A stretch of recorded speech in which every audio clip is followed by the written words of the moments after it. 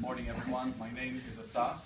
I work for the Wikimedia Foundation, and I'm just facilitating this session. We will try to keep to the time frame. We have two presentations, each with its own question and answer period, and then 3 lightning talks that will have a joint question and answer period at their end. We should have enough time to get some questions in. So without further ado, I want to present the first speaker, Tiziana Possemato. I hope it's correct. Yeah. Tiziana holds a degree in philosophy from La Sapienza Rome, diplomas in archival science and library science from the Vatican Schools, and a master's degree in library science from the University of Florence. She has led numerous projects for library automation, analysis, mapping, conversion, and for the transformation in linked open data and the publication of catalog data from numerous institutions. She is the Chief Information Officer of Casalini Libri and founding managing partner of AppCult, or yeah, AppCult. All right, and she will talk about SHARE-VDE. Please.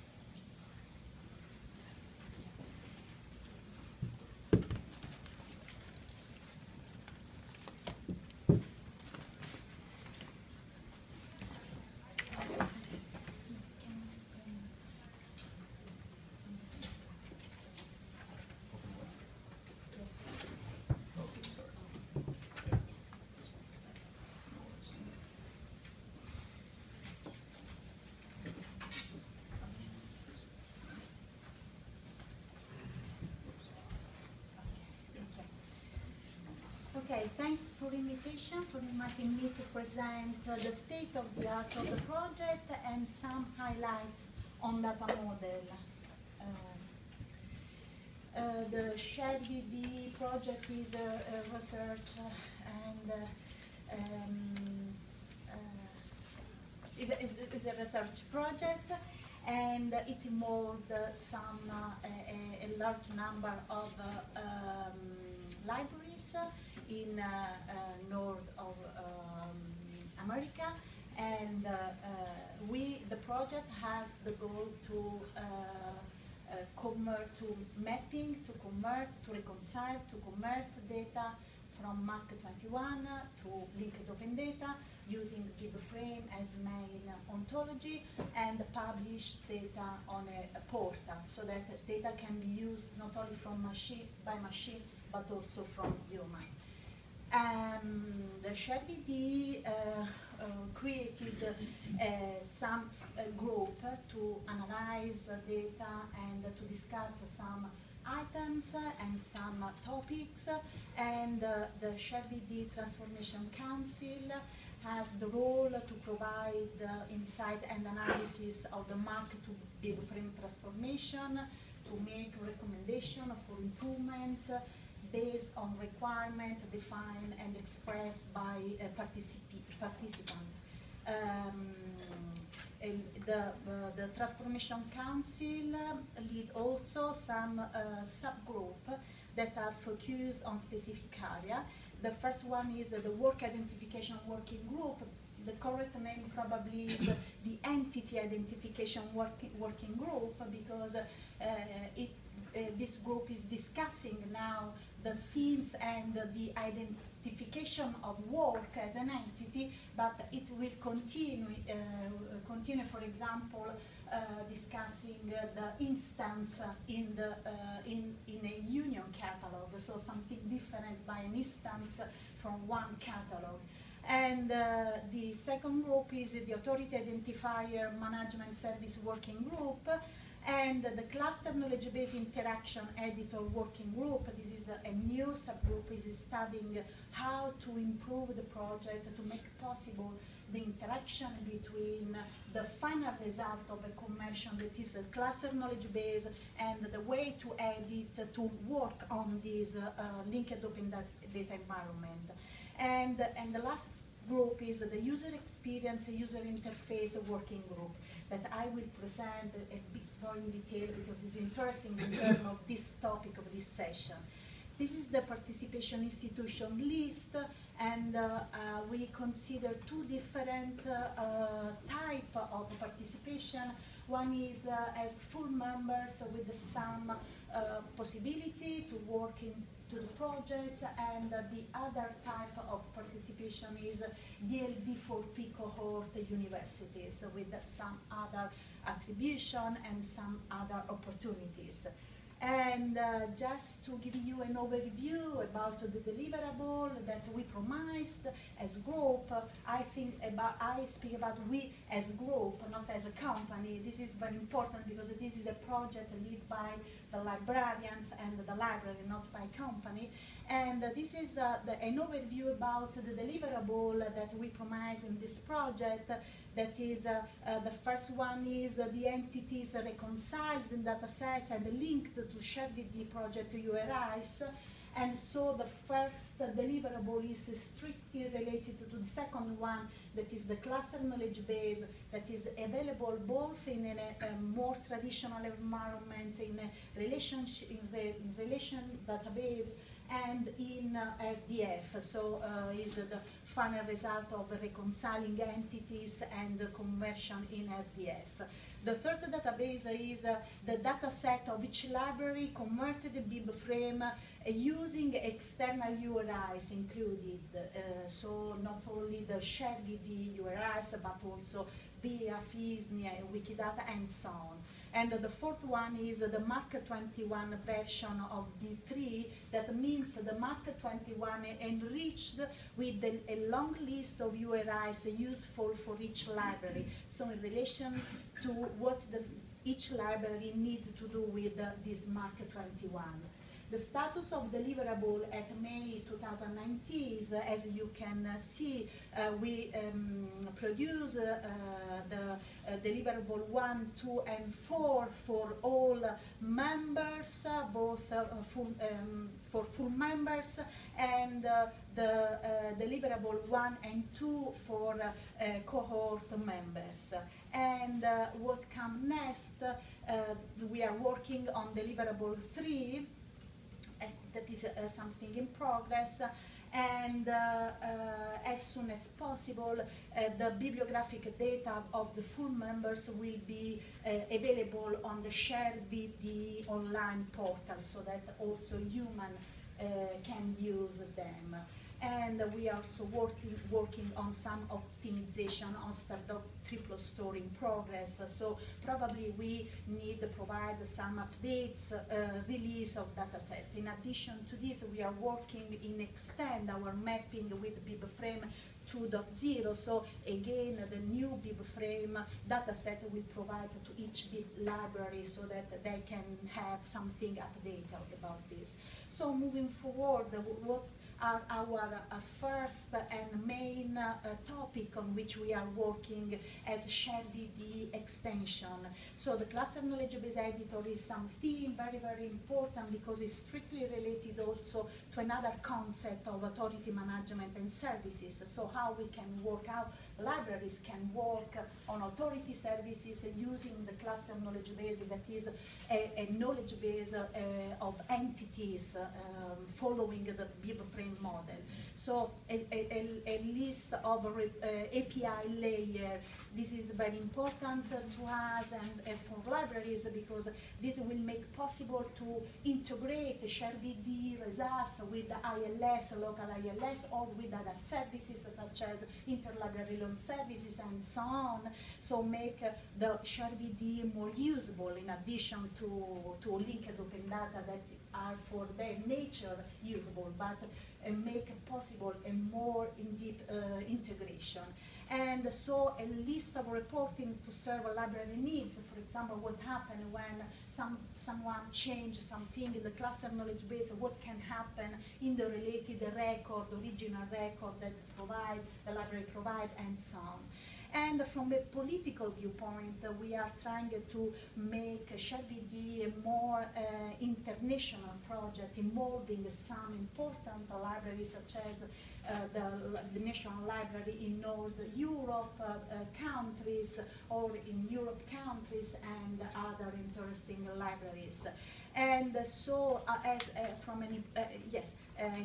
strategies also to make SHARE-VDE trusted source of identifier. So just a few words about the SHARE-VDE user interface design, because this gave us the occasion to review our data model.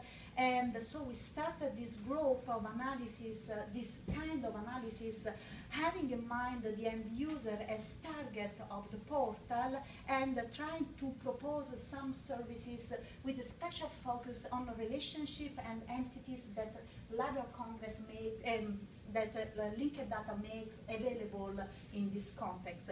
And so we start with some questions. So do we have this kind of a relationship in our data model? For example, do we have original works about Shakespeare? Do we have, for example, the related people related to William Shakespeare, or do we have, for example, related original works in our data, and so on.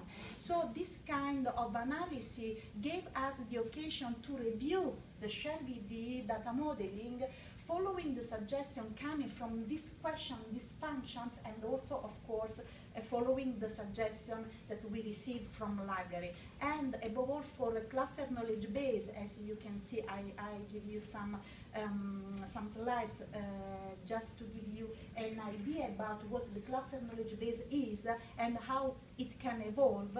So we start from our first draft of the SHARE-VDE model, very, very simple, and now we are working in extend this kind of data model. This is the current one. Is not so visible, but for example, in the center of the model, you find the SuperWorks. That is something that is very close and related to work in LLM, exact. That is important for a union catalog to group different original work coming from a person, from an agent.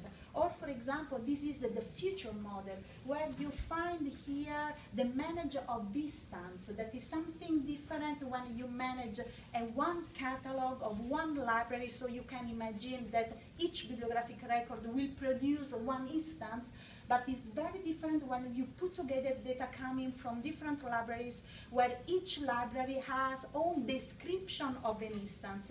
So we are thinking to include a different kind of entity, such as an instance, or something that is related to what we are calling a master instance. That is exactly the instance in BibFrame, but that make possible to see, okay, this is the master instance, this is the instance in BibFrame, but you can find different description of this instance in each library. So we need, for example, another kind of properties that is not still present in BibFrame to relate an instance with some description on the same instance. So a large reviewing of this model that give us also the occasion to enlarge our collaboration. These are just some institutions on project with which we work, and we are working for this project, Library of Congress, OCLC, DMB,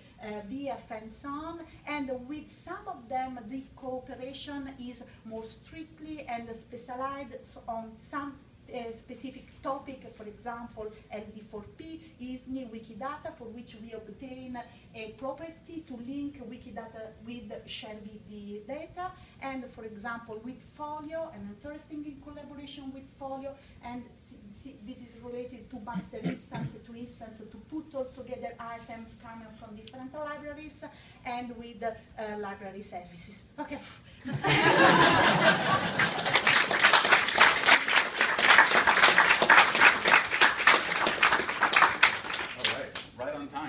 You're not off the hook, you're taking questions now. Yes, questions, please. Yes. So do I understand correctly that you're looking at this as a union catalog, right? And so how do you envision its relationship with our ILS systems? Yes. This is one of most important topic for us, and is related to the APIs layer. And for example, one important answer in this is to build a set of APIs to link and to be used, for example, by ILL systems such as Borrow Direct or other kind of system for ILL. So another important aspect is, for example, because in the portal you can start in a union catalog in a shared environment, but after you will arrive to each specific OPAC of each library. So in this case, you can have a more integrated, a more deep integration between the OPAC and SHARE-VDE, proposing some services in the SHARE-VDE layer, some services that can be provided by each OPAC and vice versa. So in the future, also starting from single OPAC, you can start a query in SHARE-VDE and retrieve data. Another kind of integration is, for example, proposing specific skins starting from SHARE-VDE, so that when a user selects a single library, for example, Stanford and so on, a specific skin, not only in terms of graphical user interface, but also in terms of services, can be provided. So a more in-deep integration with the library, with each library. Yes. I don't know. What would be the business model? Would it be a subscription business model? Or will the API be accessible on GitHub and open source? Oh, this is not an easy question, because the question affects a lot of different aspects. So we provide a model to be part of the community in different layers of participation. So with some, probably Michele can explain better than me, but we also provide some components of the project in open source. For example, the layer of instances that we consider master instance in terms of, as I told you before, will be totally in open source, so that each library can use, and this is a step to integrate with Folio, for example.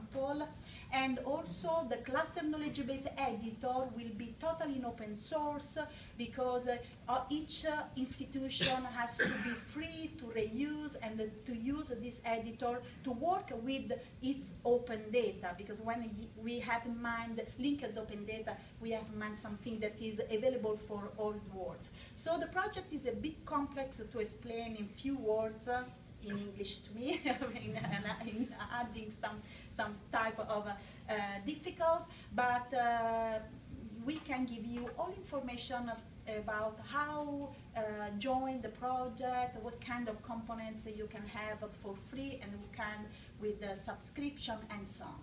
But behind the Folio, there's a corporate partners. Are those same partners behind this project? EBSCO and all the other ones? Other technology partner and institutions, you mean? The Folio project has EBSCO on it, but the SHARE-VDE project does not. Is that what you're asking? Yeah, I'm asking who are the corporate partners behind this project? Gasoline, Libri, and Echo. Okay. Sorry, because the first slide was cancelled for to respect the time. So yes, as company, Casalini Libre and CART as a technological company is providing the help to really realize this project. Would the SuperWorks identifiers also be part of the data that will be available? Yes. Sure. Will there be any restrictions on consumers of linked data as to, making it further available? No, Okay. no, absolutely. And in the way that, old metadata in the past has actually come with a proviso, you can only put it in your catalog, you can't give it to anybody else, which was almost impossible to for us to please, and prevented us from actually buying some resources, because Metadata wants to be free. without Yeah. yeah. Yes, exactly. Also because as usually also discussing with the Library of Congress and other important institutions, all institutions that take part to this project, is absolutely impossible to realize something in terms, for example, of works, SuperWorks as LLM, without a larger contribution by each institution. So it's not possible to be declared the owner of this concept and of this data, because it's the result of a larger contribution. Thank you. We have time for one more question. Yeah, well, in the Z39.5 model, we can ask other public libraries who can download data. There is no centralization of the metadata of the data. We can go horizontally or vertically in terms of who do we want the data from. What would be the same? Would it be a decentralized model, or would it be a centralized model like what's the name of the company that was started by those two guys who started the pornographic business, and then they sold their companies and built for Wiki. That's Wikipedia. Yeah, I mean, you know that's the case. I mean, it seems to be a fact. So that Wikipedia was started by two guys. Their business model was to start with. Well, that's maybe we're not interested to know that. Okay, so we're going to have a centralized service through maybe Wikipedia or Wikidata, and is this a centralized service will it be decentralized? Okay, I don't know if I understood the question, so Yeah. the last question, I'm sorry.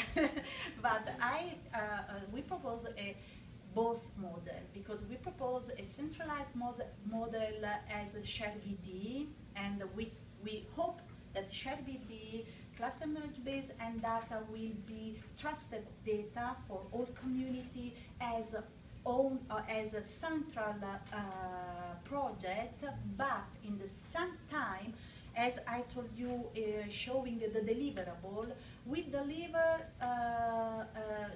the cluster knowledge base and each library, single library data set to each library that take part to the project. So each library is free, totally free, to use their data and to get and to publish in all kind of sites and as they want. So from our side, we are trying to have in mind a centralized project to be sure that more and more libraries will take part to the project, enlarging the richness of the data. But in the same time, each library is autonomous and can do with their data what they want. I don't know if it's answer to your question.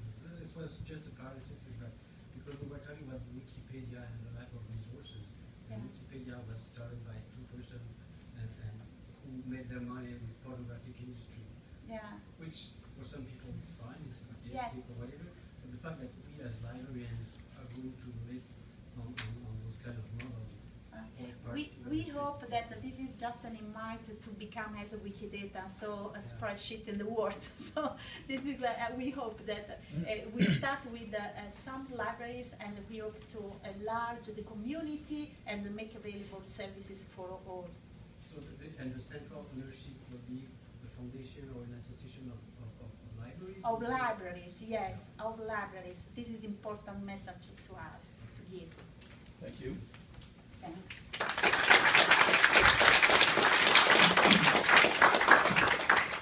So I'll take a moment to set the facts straight, since I'm in a position to do so. You seem very upset by the fact that Jimmy Wales used to have a soft porn business. That's true. He did not use that money to fund Wikipedia. He was an already wealthy man. He made his money as a day trader in the stock exchange. The pornography business was unsuccessful. just to clarify that. And in terms of where Wikipedia's money comes from, just FYI, we rely on donations, not on pornography and not on Jimmy's own money. More than 75% of our budget is individual donations, $5, $10 from people like you. Yeah, that's that. And so the station needed is if you go on Wikipedia and do the search on the two founders of Wikipedia, Yeah, he did. Jimmy Wales did have a soft porn business. He also had a real estate site. He had a bunch of internet ventures. Yeah. But I don't know why that's so. I'm just referring to what you say. I'm not saying it's not true. All right, cool. Yeah. Just that it's not the money that was used to start Wikipedia. Okay, so the next talk is by Radio.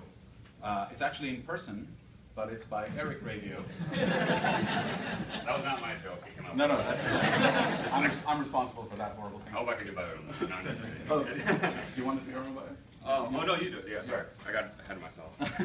So Erik is the metadata librarian at the University of Colorado Boulder, where his work focuses on digital collections and developing metadata infrastructures. His presentation is going to explore approaches to capturing aspects of time and change as linked data by examining the intersection of philosophical theories of time, experimental models, and standards. Please. Yeah, I think it's gonna try.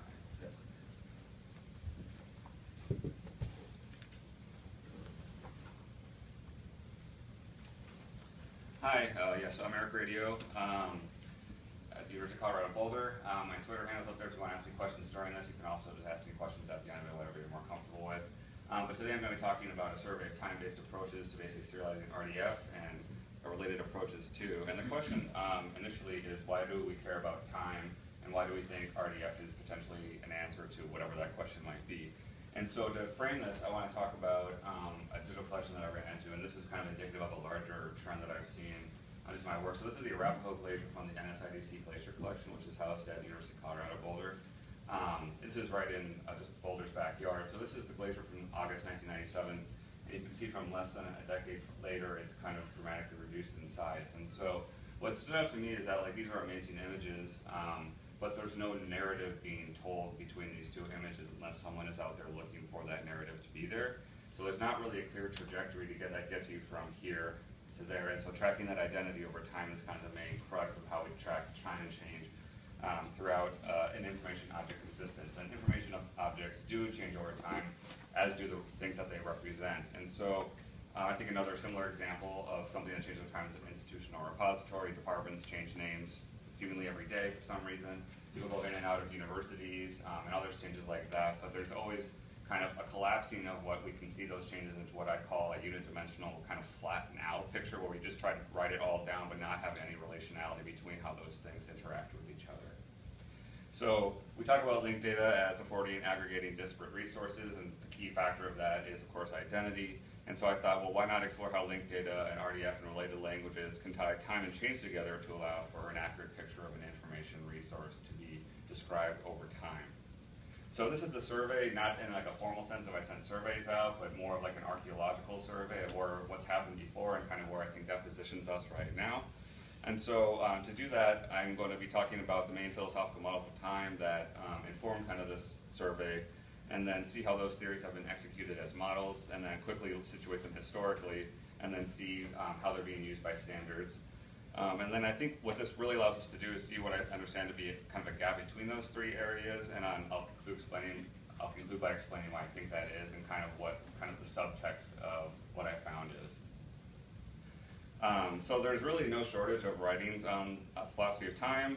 There's a lot of theories out there, and it's really varied, and there's not really any attempt to cover all of those in like 20 minutes would be really not possible. But what I found in doing my survey for models is that most of them relate themselves back to these two models, endurantism and perdurantism, which both make use of something called a temporal part. And so I'm going to start with endurantism. And this model basically says that an object is only fully existent in the present moment. So if you had, let's say, a monographic series, that same series that contains 10 volumes this year is not the same series that contains 11 volumes next year. Same thing with the Arapahoe Glacier. That glacier from 1997 is not actually the same glacier that we see right now. So I call this the traveler, kind of in a Marty McFly sense, because anytime he goes to is the only one that exists in his frame of reference. That's all there's there. Now, of course, he knows there's other timelines, but he can only see what's available to him. So bottom line there is endurantists maintain that no matter what time is the present, if an object exists at that time, it is fully present and doesn't have parts that extend into the future or the past, the temporal part idea. Moving on to perdurantism. This is the foil, which basically says that an object does have different temporal parts that are equally existent, whether they're in the past, present, or future. So that the Arapahoe Glacier is actually still the same Arapahoe Glacier, even though it's changed over the series of pictures. And I call this one the observer, but I don't really get a movie analogy for it, so if you think of one, let me know. But basically the idea is that if you could step outside of time and view it as an unaffected observer, looking at something like the Bayeux Tapestry, then you can see how an event is depicted over time and track the narrative that way. So permanent models do allow for objects to have parts that do not all exist at one time. And so both positions make use of that concept of the temporal part, and that concept really relies on a pretty big assumption that changes to an object over time can be clearly demarcated. And as we'll see on closer examination, that's pretty problematic, and I'll get to that in a little bit, because that distance between a temporal part becomes increasingly fuzzy the more you look at it. And so I'll quickly close this section by just saying that the adoption of a particular model, whether it's endurantism or perdurantism, doesn't mean that we're actually changing reality, and this is really important. We're just simply creating a representation of reality, and that has pretty deep implications for how you want to describe an object. So moving on to the different models I found, there's a lot of nuance between the different models I'm going to talk about now. So I've provided citations on some of the slides and at the end so you can read further. I split these up to align with endurantism and perdurantism just because that's how these were frequently described in the literature. I should also note that I limited myself to models that were published in some way or derivatives of something that was published as having the highest visibility. So there's certainly more that are just here, but these kind of represent the broadest strokes I could find. So the first one is owl time, which is, unfortunately there's no owls, but there is time. And this is the W3C recommendation for describing temporal characteristics of resources on the web. It's also, to my knowledge, one of the earliest attempts at it. And it makes use of the idea of the temporal entity, and a temporal entity can have an instant or an interval, basically. So instants we're all familiar for. It's also a time point, so if you had an embargo lifted at a certain time, that's it. There's no interiority. It's just that one instant. The interval is kind of not quite the opposite, but they're durational in scope and kind of course, show a duration, beginning and an end. Interesting, this ontology does not actually articulate whether time is ordered in a linear fashion, which seems to be kind of an interesting omission. And then further, it doesn't specify whether you can have multiple instants between a particular duration, between two instants. And I call this one an endurances perspective because while there are aspects of resource that can designate a time or a temporal part or a duration, these markers are themselves really instantial. So the resource is really only itself in the present, and features can only be true during certain intervals. Moving on to temporal graphs, this was a little bit later, and this was kind of an effort to identify two issues. This group initially looked at taking a snapshot of a graph at a given point in time, and then when there's a change, taking another picture and then storing the previous version, which seems like an okay solution to kind of being able to track how something's changed over time. But the problem is that it doesn't allow you to actually pose queries to interrogate when a particular condition could be true, and there's also a lot of data to manage after taking a picture of a graph in various intervals. Now again, this is from 2005, 2007, so maybe that's less of an issue, but in my experience, these graphs can still get pretty unwieldy. So that's just a lot of data to maintain. So what Gutierrez and all said basically is that instead of that, let's propose a method by which we label triples to indicate when they're true in the real world, and from there you can reconstruct the graph. But it doesn't actually install a relationship between the previous iterations of itself, so you have to rely on the version that you're querying as an enduring object at that time. Kind of an interesting spin-off of this happened several years after this by Modak in 2012, who noted that validity time, which is the time that a database statement can be true in the world, is not supported by RDF or OWL, so you couldn't actually query it through Sparkle to begin with, which is also a big problem. So what he proposed was entailment, which was basically a method by which cascading statements can be true and then mapping those to first-order theories. And further, they extended the query language to allow basically maximal and minimal conditions at which point a statement could be true. Third model I want to talk about from the endurance side is tense binary relations. This is a really interesting article. I'd encourage you to read it. There's a lot in it. But basically the idea here was trying to examine the capability of expressing a tensed relationship in OWL. And basically, how can you express a ternary relationship in which everything is binary? So moving then to the perdurantis models, there's really just two that stood out to me. So TOWL, I'm not actually sure if that's how people talk about it, but TOWL doesn't sound as fun. So it stands for Temporal Web Ontology Language. This model is designed to make explicit diachronic relations of objects through temporal infrastructure and change. So temporal infrastructure concerns how time is codified. It also uses instance and intervals as its core kind of methods to enable an ordering to time. And then there's change, which contains more considerations on the levels of the entity and the relation. So an entity can have an attribute change as well as its relationship to another entity change. What you need to do this is basically an ability to indicate what holds true at a given time, which seems to be a recurring issue through all of these. And so what they said was there's this idea of a fluent, which is a property that holds at a given time, but those problem with fluents are that to make one you have to have two temporal parts to demarcate the change, which gets really unruly, so they move the temporal argument away from the fluent and to the time slice to kind of whittle that down. And then next is Memento. This is actually just a protocol. It doesn't officially use RDF, but it leverages URIs to link together different instances of web resources. So I would call it linked data adjacent, and RDF systems like Fedora do support it. So the protocol consists of four main components: the original resource, which is the resource that you're interested in, the memento, which are previous versions of a resource, the time gate, which connects different versions, and then a time map, which references the time gate to bring you back something. So I call this one pertinent because it does rely just basically on time slices that can be queried and retrieved, so you can still kind of step outside of it and see the options available to you. So moving now, the question is, this is just a quick situation of how these things have kind of came in over the last 20-ish years. I think the takeaway here for me is that while it initially started out with very endurantist things, there's been more kind of perturantist models in recent past, but I don't know if that's necessarily indicative of a trend. There's not enough examples. So the question then is, oh wow, okay, we're getting there. Okay, standards. So how do standards use these models? The quick answer is they don't. So all this work doesn't mean it's for nothing, but this is just kind of how I've situated this on this endurantist and perturantist axis. I know Wikidata is not officially standard, but I'm not really quite sure what to call it. But it's an interesting addition to this discussion. So my takeaways are, what have we learned so far from this is that we've fallen into a binaristic trap, basically, in thinking that there's only two ways of representing time. They both rely on a concept that time can be split evenly into different parts, and that's not necessarily true. And so the difficulty in discussing time is that human perception of time is not necessarily reflective of its nature. Language is designed to articulate clear concepts, but not everything in the world is clear-cut. And so I introduced a third model of time called epicalism, not apocalypsism, but it sounds like it. And this model just basically says that reality is ultimately emergent. There is no reducible now that you can say things happen at, which is quite interesting. So it questions the linearity or the succession of time in these frameworks.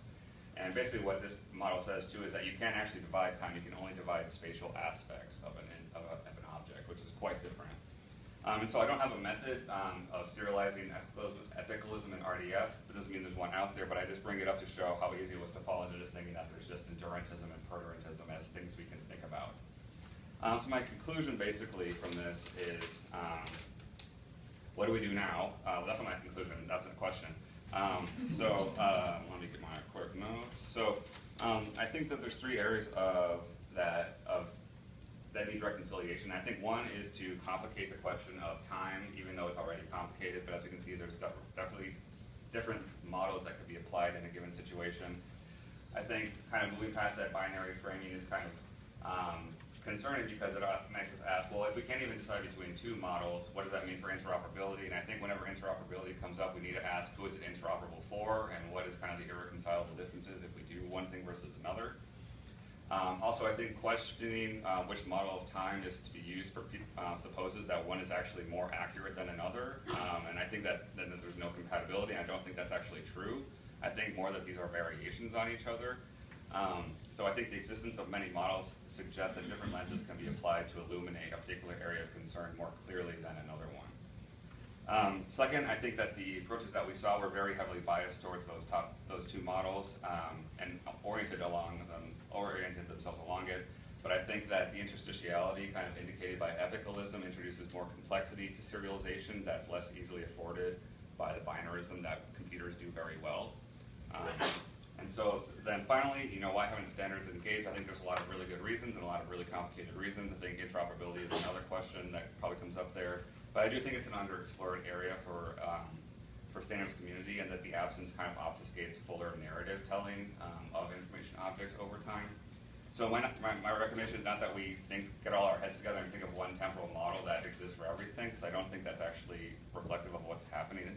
But rather that a model that can cascade into different lenses would actually be more useful and prudent. And so kind of moving away from a problematic universalizing way of gathering everything under one time umbrella, but saying how do these relate to each other, and how is it more of a variation rather than a conflict? And so I think kind of the good question to ask kind of whenever we're looking at this is not how do we find the correct representation of time, but how does your model of time support the argument of the information that you're trying to present to somebody? And so here's just further reading. So thank you.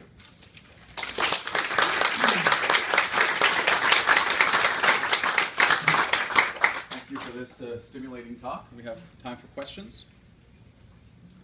Would anyone like to ask questions? Darn. Okay. Sorry. No, it's okay. To fill the space. So this is, thank you. This is really interesting. I think we don't often think about that concept or that conceptualization of time within our bibliographic records.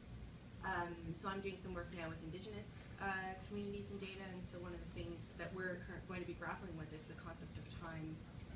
Both there's issues that some of our data changes over time, but then also how do we consider actually like different concepts of time? I think the way that time is conceptualized in our systems is very much along a very Western kind of idea. So I don't know if you've encountered anything that was thinking outside even a Western conceptualization of time. That's a really good point, and yeah, you're right. You hit the nail on the head that these are starting from very Western-centric. Epicalism is all Alfred North Whitehead, which is early 20th century. But I think that that's one area that there wasn't a lot written about that for kind of very obvious reasons, kind of Eurocentrism or white Western centrism kind of drowning out the narrative. And I think that that's an important thing to leverage. I don't have like a citation off the top of my head, but I think that gets back to the point that it's like we don't need to necessarily be thinking about how do we provide a model for everyone to use, but like how could a particular community use their own model to express that narrative in a way that isn't in conflict with kind of a more Western-centric narrative style of telling something. Does that make sense? Yeah. Okay.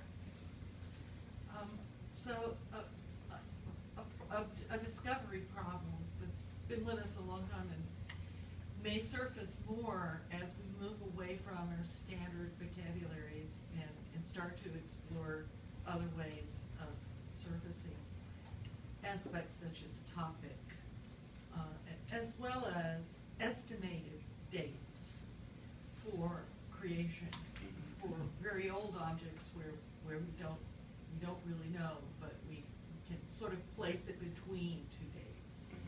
Do you have any thoughts about how systems could utilize ways of expressing eras or time spans that would be more useful to enable people to better retrieve what they're looking for? Yeah, I definitely run into that a lot because you want to say it's around this time, but the system won't take something like around, and so I think that's one of that area that kind of when everything boils down to just a binary sort of framing of things, that doesn't really support any of that. So one thing I'm interested in is just how do we make a gray area and kind of those in that area. I don't have a good answer to that, but that's something I'm thinking about too. But I think something like Sidoxy around does kind of approach time from a pretty different model. And they do have more further emphasis on almost an ethical approach to kind of thinking about time eras and how one thing kind of gets absorbed by something else.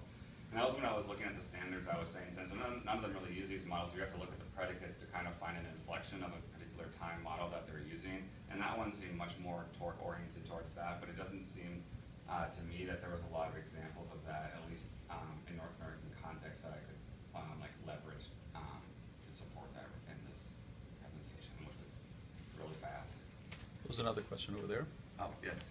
So, thanks for introducing this topic. It's brand new to me, so I can't wait to dig into the readings. The question I had was, how much do these models engage with the topic annotation and citation, and then how might some of the issues that were brought up this morning about looking back at metadata? That's a really good, it's an important point too. In the official articles and protocols that I read, it wasn't officially addressed, but I think it's very much at play for this sort of thing, and then it kind of adds another layer of complexity too when you do want to annotate at a given time. And then I think that that annotation can really add a level of transparency too, but I think that transparency is also a tricky thing because a lot of times we'll say that, well, it's in a database, so in theory you could go back and find the initial version of it, but that's not really transparency in my mind, because someone that doesn't, someone might not even know they can do that, and then they have to go and do the work. So it's kind of like a glass wall basically in front of true transparency. And so it's an interesting question that I don't have a lot of detail to give you right now, but I think that it's very much related. Yes? With respect to the glacier example you opened with, which, if any of these models would accommodate what you want to do with that? Yeah, so that's something I've been thinking about too, and that's kind of why I did the study, because I wasn't sure which one would actually make the most sense for a given thing. And I think that, when you think about the Verdurantists and the Endurantist models, they're both very much relying on that concept of the temporal part, and it's not really obvious for a glacier that's melting when something is officially something else in a glacier. Now, of course, you can put the human lens on that, and so what the scientists do is they go and take the center point of the glacier at 1 year, and then next year they go and calculate the center point again. And so in that sense, that there actually is a demarcation, but that's a very human-oriented lens on it. But I think something more like apocalypse might actually be more applicable for that particular scenario. Yes? So I was just wondering whether you thought of the extended time format and its affordances. It's not a model really, but it's a serialization of time, of temporal spans in a way that tries to accommodate fuzziness. Mm-hmm. Yeah, no, it is one that's out there. I'm not probably not as familiar with it as you are, but I think that's one that can definitely be leveraged in a given context. But I guess, and that's kind of that chasm there, is that there's kind of a model that exists or a function that exists basically, but then how does that get represented to a user is the next question. And I think that that's a whole another unexplored area, at least for me anyway. I haven't dug into that. So I think kind of thinking about how we translate a model of time into a representation of time for a user is a really important second part of adopting any particular type of function. Does that answer your question? Yeah, no, I'm just thinking it seems like a standard like that would really benefit from the kind of intentional modeling that you've been discussing. Mm-hmm. Yeah, no, I agree. Yes? And in these models, have you seen a lot of geographic components? Bronze Age doesn't really mean the same thing in Europe as it does in Africa or Iceland. Yeah, no. Could you actually repeat that? The geographic components in any of these models? Do you mean how they describe places, or just differences between places? Well, like for a given era, it doesn't really mean the same thing in Europe as it does in Africa. Sure. Because it actually came in different real time. No, that was not something that I saw, but I think that it's a good point. That I think that the affordances of linked data could really help aggregate at least partially those differences between places that are referencing the same object but with entirely different lenses. We have time for one last question and a brief answer. Build on that, because the version of time, I grew up in Thailand, and a catalog type books before, and a catalog Egyptian book. So all of these has different moon calendar, culture calendar. Right now, in our catalog, we are allowed to use one. So I think I really want to see the model that allows a different version of time. Legal calendar, Egyptian calendar, Islamic calendar. So that would be one thing that would be a good addition to the model. Yeah, I absolutely agree. I think that this survey started from a very Western-centric perspective, and that's important to capture that. But I think that it does omit everything else that it doesn't fall into that. And I think that I want to see that model too. But I think that it's going to really require a lot of participation from those different perspectives to actually make sure that it becomes variations and not contradictions. All right, thank you very Thank much. you.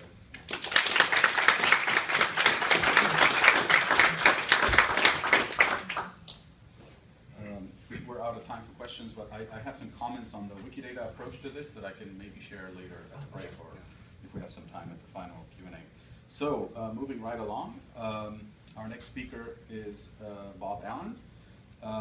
He will talk about rich semantics and direct representation. Dr. Allen did doctoral work at UCSD and then research on user interface design, neural nets, and information science at Bell Labs and later at Bellcore. He was the editor-in-chief of the ACM Transactions on Information Systems, and eventually chair of the ACM Publications Board. Starting in '98, he became a professor in several LIS programs, including Maryland, Drexel, and most recently at Yonsei University in Seoul, Korea. He's now living in New York City. When we can find,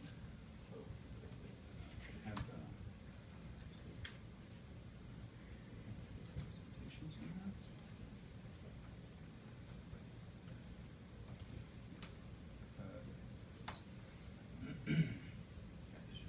Wait, oops, I need to find our session. There we go.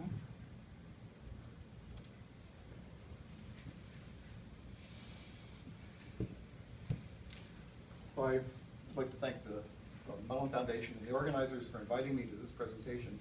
This is a very big picture presentation in contrast to some of the others, but we're going to address some of the same issues. We're going to talk about rich semantics and direct representation. By rich semantics, I mean using semantic systems that are beyond linked data, or at least beyond the current implementation versions of linked data. There's a lot of theories about semantics that we just don't ignore, that we don't focus on. And I'd like to talk about direct representation as being, we're going to actually get rid of text. We want to build the knowledge base.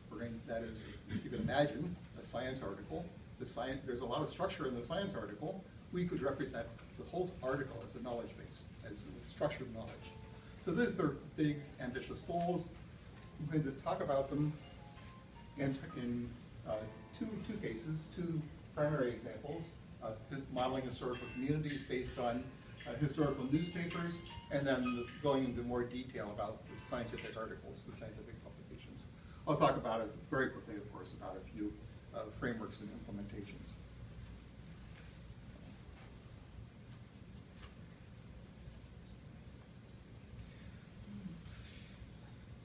We don't need to see this. Maybe we need to download this thing and present it.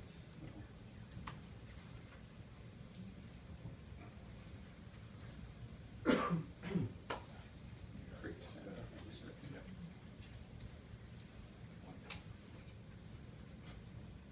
Okay, we're getting there. Yep. Good. Okay, so starting about 12 years ago, I was working on trying to support access to the Library of Congress NDNP collection. NDNP is the digitized historical newspapers. They have a beautiful collection of millions of pages of historical newspapers. They OCR'd it, they digitized it, OCR'd it, threw the OCR into a search engine, and we got the Chronicling America website. This has a lot of nice features, but it also gives some very peculiar results. So instead of giving you a nice set of articles about, say, the Brooklyn Bridge, you get pictures of the boats passing under the Brooklyn Bridge. You get the Brooklyn subway station, and so forth. So what we'd like is some perhaps knowledge structured organization of this material. We want something more than just keyword searches, full text searches with the search engine. We want that, but what kind of model would we use to add that knowledge? How do we build a model of the community? Well, we could look at Brooklyn, but that's much more complicated, say, than Norfolk, Nebraska, a town out in the prairies that has 5,000 people, and we know the businesses, we know the people. We want to build a model of that community. But how would we do that? Something could use some linked data, but probably we need some sort of modeling or simulation, something beyond the current techniques that we have. In fact, we want this model to be dynamic, much as Erik mentioned. We want to look at the changes of the town through each day of the newspaper, and then macro changes, say as the train comes to town, how did the economy of that town change? That's one path, one direction for the direct representation of the community models. A second direction is modeling scientific research reports. There's already a lot of structure in scientific articles. We have structured sections, now structured abstracts, research objects. But I'd like to propose that we take this to the limit. We make the whole thing structured. We could structure the scientific phenomena, we could use structured workflows, and we could use structured discourse. There actually are several possible semantic models we could apply to this. First, there's the upper ontologies. In biology, there's a well-known system called the basic formal ontology, the BFO. This is used widely, more popular than UMLS, for organizing biological, genomic data and so forth. It has the upper ontology to describe the types of entities you're allowed to have, and then it has instantiated, has domain ontologies for specific species and specific processes that, that are based on this overall framework. So that's something we could look at. In fact, some of my work tries to extend that, say, to the humanities.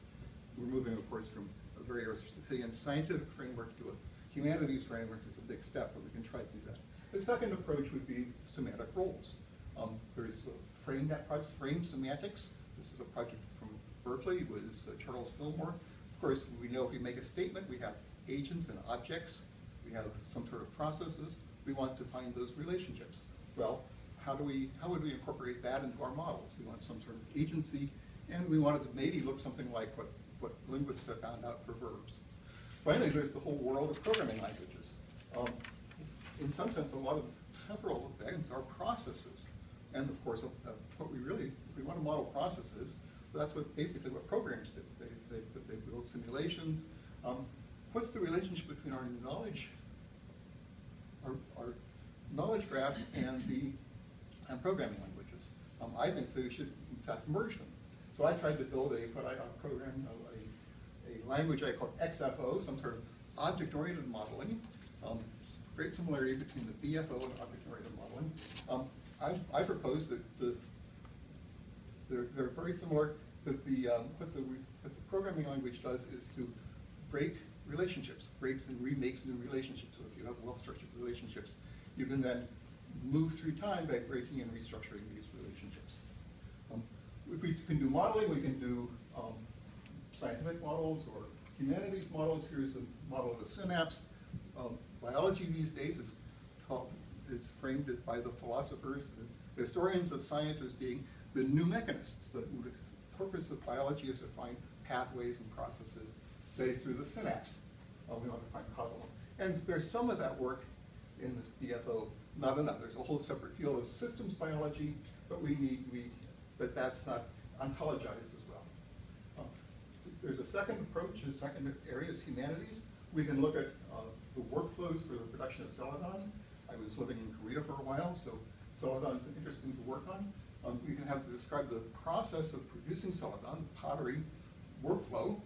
But then this is also, there's a town, the Gangjin Pottery Village, which is the people working on this pottery, and how do the social systems adapt to the activities of the potters.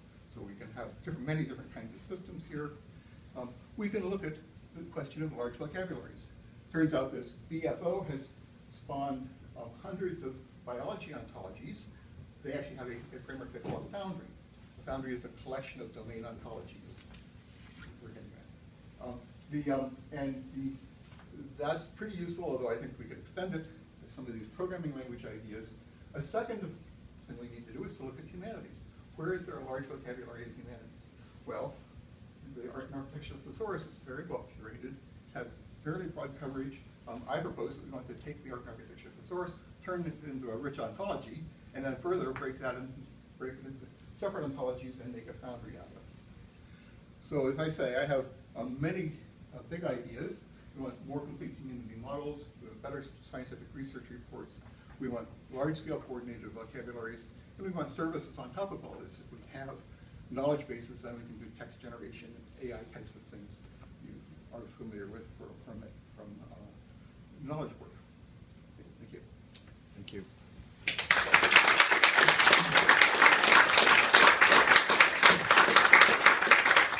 Thank you very much. I remind you the lightning talks have questions together at the end.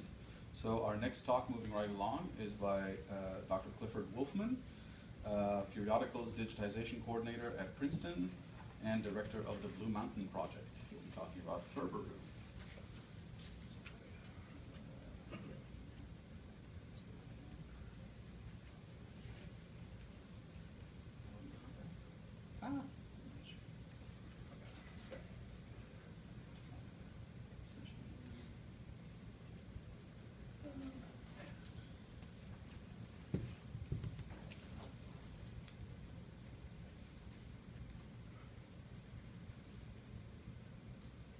Okay, well, in the spirit of lightning talks, this is going to be really fast and not go into details about anything. I'm happy to talk to people afterwards. This is sort of a report about a Present button so that you can see that.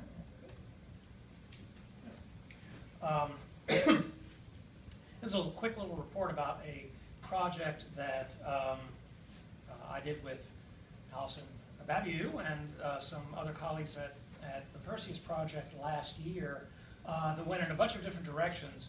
One of those directions Allison is going to talk about at great length this afternoon, and I urge you to go and hear her piece so you get a larger picture of this sort of strange experiment. I call it an experiment because although this is something on implementation, it hasn't been it. But it started out as an attempt to upgrade the existing Perseus catalog, which is a catalog of ancient Greek and Latin texts, to be more in line with its original purpose as Greg Crane had envisioned it. Not only a bibliographic catalog of texts, but also a more philological knowledge base of, I shouldn't say a bibliographic catalog of books and editions, translations, versus a more philological knowledge base of texts and their evolution over time. Currently, that is implemented in the Perseus catalog in a sort of odd way that it grew organically. This is a project that's almost 15 years old, in which metadata about books, a particular translation, edition, publication of something that may or may not have been digitized somewhere, is also trying to represent information about texts, specific editions by specific people that grew from some other edition that was written by someone and prepared by somebody earlier, translations that grew from a particular edition. As Professor Crane suggested, one of the things that philologists want to be able to do is to trace the evolution of these texts, independent of how they've been published. Well, not entirely independent. So in the Perseus context, as an evolved model, ended up representing each individual text as its own separate mods record. So in the case of Aristophanes' wasps here, it happened to be one, it's a text in a larger edition. So each text had its own mods record. So there's one for the translation, one for the edition, and so on for each of the plays, a record for each with lots of duplication. So we wanted to get rid of that first of all. I'm going to skip this for interests of time. This is the ontology around which the classical community sort of begins to think about its materials, text groups around the vague notion of authorship, works, and then editions and translations thereof. It seemed to me going forward, coming from my background working with ontologies, with magazines and newspapers and periodicals, that Furberu was going to be ideal for this purpose. Won't go into the details of Furberu for those of you who don't know, but essentially what it allows, it's a harmonization of the Ferber family of ontologies and the CDOC-CRM model. So it brings in some ways, brings temporality and objects to bibliography. I'm not a bibliographer, I'm not a cataloger, I'm not a librarian. I come from a bunch of other worlds. But I sort of looked at this and said, this is what we want, because we want the author context, the text context, and the publisher's context, the printed materials context, to somehow be fused together. So what we came up with, and this is the big slide in the breakdown, is a layer that intermediates between some earlier work being done in Europe on representing works and authors at a high level, abstract level, in classical philology, and the more base layer of printed materials represented in WorldCat. Okay, we're going really fast. So this is Mateo's HuSit that represents, essentially works for us as a knowledge base of works. So here we have a particular work represented in the FRBRU graph. We can link into that then by using this duality of FRBRU to create objects that represent a particular edition and translation of separate works with their own expressions that are brought together into a publication expression, which can then be linked to a WorldCat identifier or any other item at the item level. So that will allow us to make Sparkle queries against this that will unite a larger text-based notion of these texts with the specific bibliographic items, publications that contain and carry them, and then to where they can be found, digitized or not. So that's my quick talk. Thank you. All right.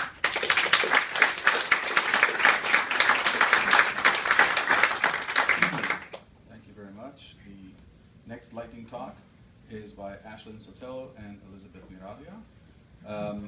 Aislinn is the Director of Metadata Services at the University of California, San Diego Library, where she oversees the creation and management of metadata for various collections, including tangible materials in all formats, rare books, electronic resources, digitized and born digital materials, and research data.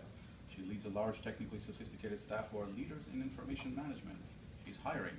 Is she hiring? I don't know, it sounds like she's hiring. She's excited to be part of the LD4 cohort to help contribute our library experience working in RDF and creating access to open access materials to a BibFrame environment. Elizabeth Miraglia, US San Diego Assistant Program Director and Head of Books and Serials Metadata. She focuses on bridging gaps between traditional cataloging practices and newer models of resource description. Please.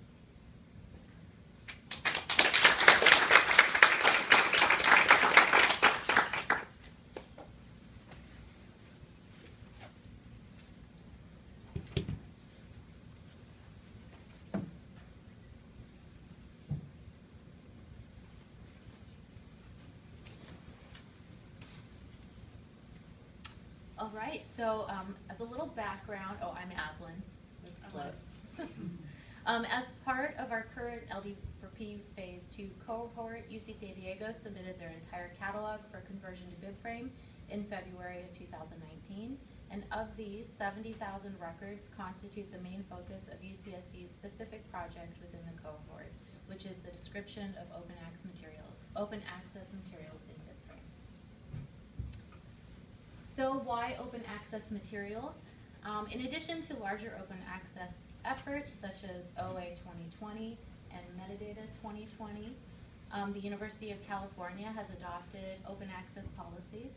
In 2002, the UC San Francisco Academic Senate approved an open access policy. In 2013, the entire University of California adopted a policy to ensure that future research articles authored by faculty at all 10 campuses of UC will be made available to the public at no charge. And in 2015, the Presidential Open Access Policy expanded open access rights and responsibilities to all other authors who write scholarly articles while employed at UC, including non-Senate researchers, lecturers, postdoctoral scholars, administrative staff, librarians, and graduate students. And you may have heard of our recent unsuccessful negotiations with Elsevier. So we have a very real interest in open access as a strategic method for providing access to scholarly content.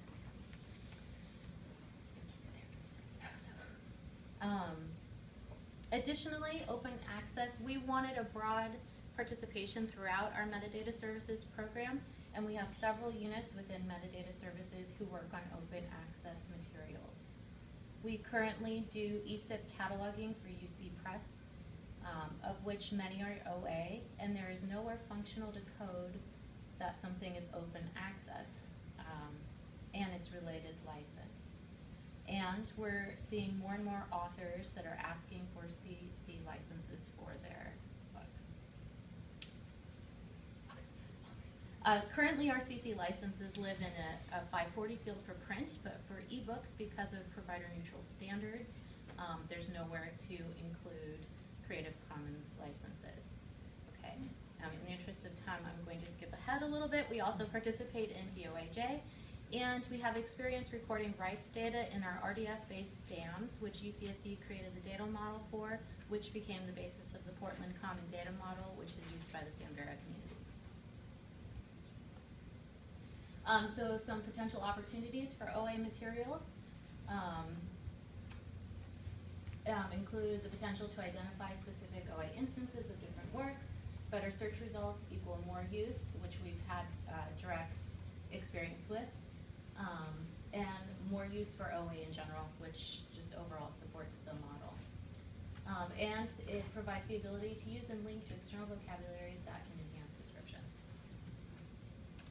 And with those opportunities come any number of challenges for open access materials in the model. One of the most significant is actually the third, the mark mapping. So the 540 field and the 506 that often get used for restrictions and access are mostly free text notes, so that's not great. And then also they map right now onto the instance level, but one thing that happens with open access materials is that those instances and those items can get locked together. And so figuring out where in the model those license terms actually live has become complicated, especially in the interest of not proliferating numerous descriptions across for the same resource. And one thing that we're looking at too is where to put the URLs. They currently live in the electronic locator space at the item level, but because those instances and items get locked, there are a lot of questions about if the license terms where they should live with those things and where the URL should live. And then again with the provider neutral cataloging, so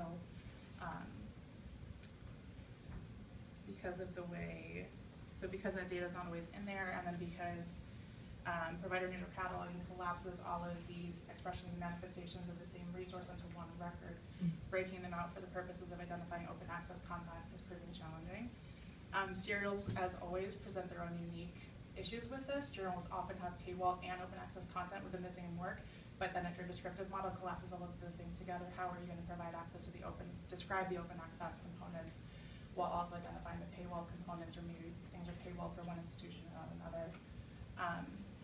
And then, lastly, just some of the stuff that we're continuing to do while we get ready to start working in Synovia. So we have joined the PCC ISNI pilot. We have people actively creating ISNIs right now back in San Diego.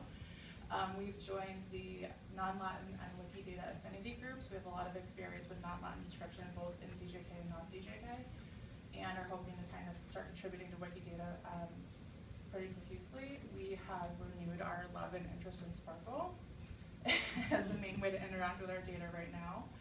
And then lastly, all of this has sort of led to a lot deeper collaboration between our MARC and non-MARC metadata units. We're very lucky that our non-MARC unit sits in the same physical space with our MARC unit, and the relationships have always been good, but now we're really speaking the same language, we're using the same stuff, we're collaborating on tools, and so it's really created a much deeper cooperation between them. Yeah, and that's it. All right, thank you very much.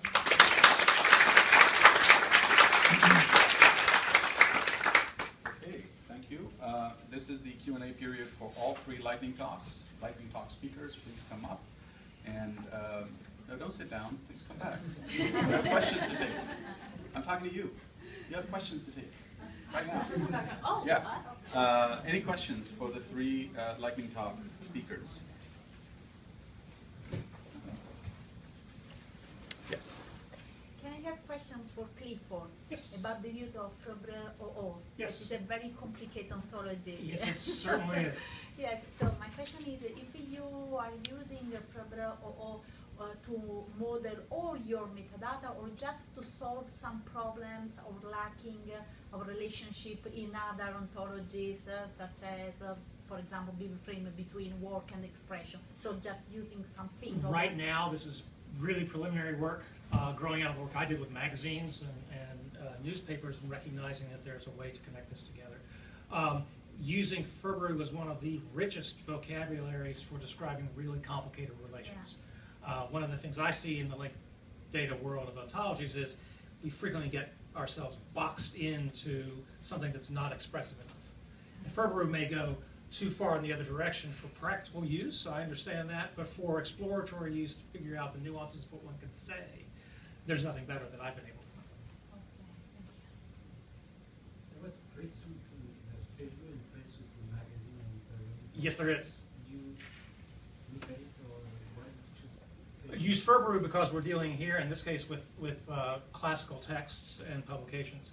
In my magazine work, which I didn't come to talk about, I use Pressu extensively. And its model of serials, what a serial is, and the relationship between authorship, publication, dissemination, and issuance is crucial for periodical studies, which is beginning to emerge as a field on its own. I had a question. In fact, the CRM, of course, is said to be event-based. Yes. And I was wondering what the representation of time was for you in FRBRU. So, is it a discrete time?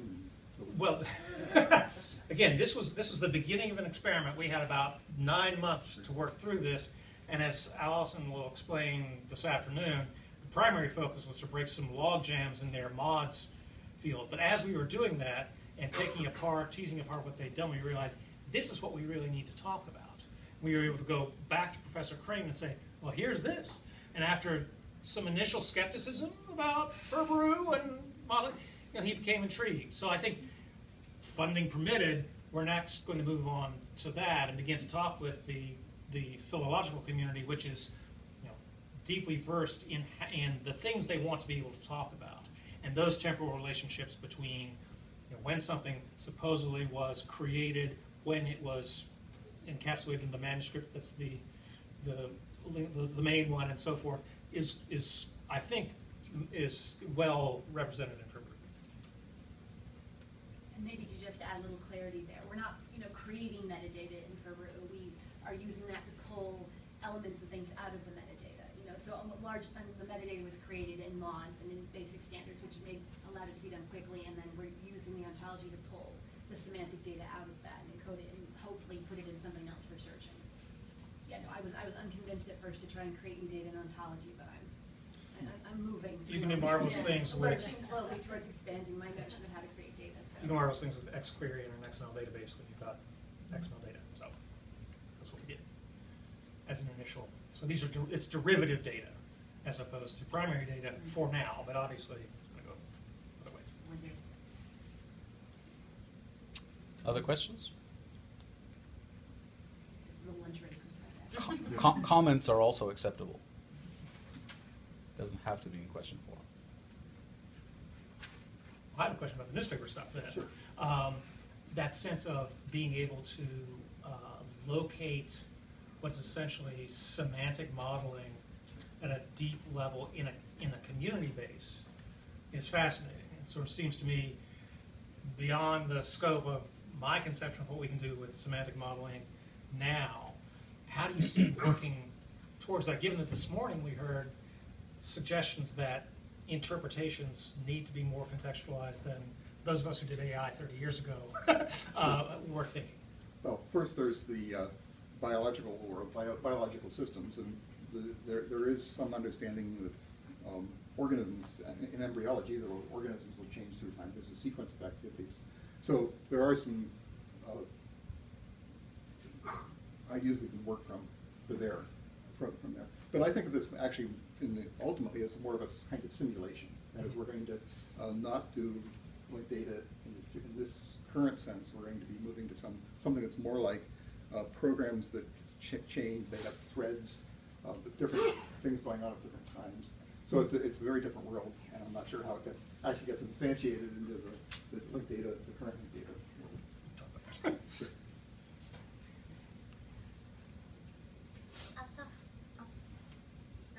Yeah, there was a question there. I was just going to throw out a comment that's not directly related to any particular thing, but the Getty Vocabularies documentation on how they model everything has a section on estimated dates, and it's vocab.getty.edu/doc, and it's just interesting reading on how essentially all the modeling decisions they made to create a rather large data set, which has come up in this discussion.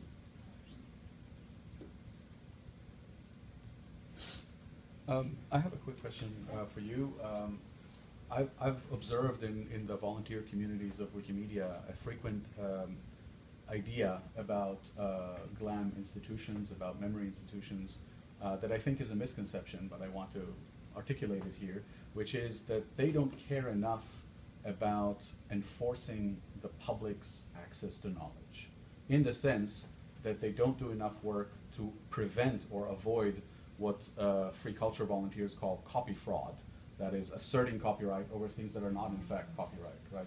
Misrepresenting the public domain, thereby effectively limiting the public domain, technically illegally. I think what you just described about, like, you know, where do we even put it in the mark, where do we even put it in the bit frame, is something that the user community, of course, is unaware of. My question to you is, how much attention or resourcing is being given to this particular problem that free culture activists really care about, like making sure only things that need to be limited are limited? Well, I think right now, because we're part of the cohort, personally for us, a lot, but it is challenging because you are balancing providing resources towards resources that you're spending a lot of money on, and then the open access. So it is a balancing act, but I think the more that we have opportunities like this one, we really can have a focused devotion of our resources towards these kinds of efforts. Mm-hmm. Thank you. Any other questions? Did you have a question? I don't know if you can answer about Wikidata, something about Wikidata. Oh yeah, I could. Because, I could try. okay, because usually institutions are interested in Wikidata to retrieve identifiers. But I don't know if someone is interested to use a Wikidata model to implement something. So if the Wikidata model has an interest out of... Oh yeah, there are, do you want to take that? Oh no, you. No. There are multiple people using the Wikidata technology, first of all, the semantic wiki technology that's called Wikibase. So you could download Wikibase, it's free software, and you could start your own Wikidata-like site, meaning you could define properties, you can start linking items, quite apart from Wikidata, right? Your own thing, your own ontologies, etc. You could also federate it via federated Sparkle queries with other things, including Wikidata. That way you can have complete control over how you model your data and federate and link to other linked data. So people are doing that. There are, what was the, do you know some examples of? Well, that's, I mean, yeah. That's for Wikibase, but there's also projects to consume data. Of course. So just right now in the knowledge panels talk, there was, Dennis Scott was talking about the way that he's implemented consuming Wikidata in the context of Evergreen to produce knowledge panels. Mm-hmm. So it's not just linking our collections, but there are ways to also consume Wikidata and then using Wikibase as a subset to federate. And just to give you a super quick visual example, there is a project called Wikigenomes. No? Wikigenomes? Yeah. Ooh, and it's offline right now. That is unfortunate. Well, and there's Scholia. So there's places using and University of Indiana. They're using it in their context of scholarly communications. So using Wikidata to assist with surfacing their faculty publications and things. So you can actually enhance visibility and then also consume it in the context of your repository. Yeah, so this is basically a browser of scholarly communications data, entirely fed by Wikidata. Everything you see here comes from Wikidata or is a representation of data from Wikidata. So about this scholar, Denis Vrandicic, happens to be the founder of Wikidata. You can see what he's published, where he's been publishing. You can have these little auto-generated graphs of his productivity. Those weak years in 2013, 14, that's when he was working on Wikidata. That's why he wasn't publishing as much. And you can see where he's publishing and who he collaborated with and topics, etc. And all of these are clickable so that you can, you know, drill down and look at his collaborators, look at the institutes he worked in. This is just one application in the very specific field of scholarly communications over Wikidata. This Wikigenomes thing, which you can look up later, is an entirely different thing. It's for biologists and geneticists, and you can browse individual bacteria down to the individual protein level, and each of the proteins has a Wikidata entity, and so you can, you know, see what other bacteria share these proteins. I know nothing about biology, but it's a very impressive application if you look at it and see that that and this were both built on top of Wikidata, showing the power of Wikidata as a platform. Any other questions for our lightning talk speakers? Yes. And if this will be covered in the sessions Mm-hmm. directly on Wikidata, please tell me which one. Okay. Our library and some of the staff there in the university are interested in adding to Wikipedia articles about, you know, people that we have collections about or specialized knowledge and so forth. But it isn't clear to me how or what of the additions to Wikipedia articles gets propagated to Wikidata, or is there pipeline? What goes into the pipeline? Short answer what is tags nothing. Oh, you have to redo it all. So Wikidata the idea is actually the opposite. We want to feed data from Wikidata into Wikipedia, and we are already doing that. So on Wikipedia, the more structured parts of an article, usually on the right side, if it's a left to right language, that info box on Wikipedia, many of them now are already coming from Wikidata. They're not actually in the article text anymore. Some of them still are. We're in a process of kind of migrating those things to be fed from Wikidata. So actually, we would first want you to put your holdings, collections, references that you have in your collections on Wikidata, and then they could be used on Wikipedia. Indeed, they could be used on Wikipedias, not just English Wikipedia. All Wikipedias could use the same code to draw resources from Wikidata, and they would appear in the local language, which is one of the features of Wikidata. Since you asked about where, you are at the moment missing the introduction to Wikidata talk in the other room.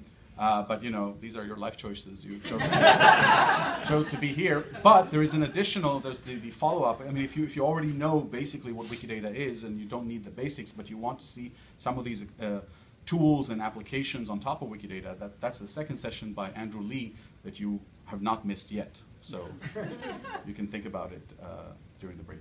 All right, thank you very much.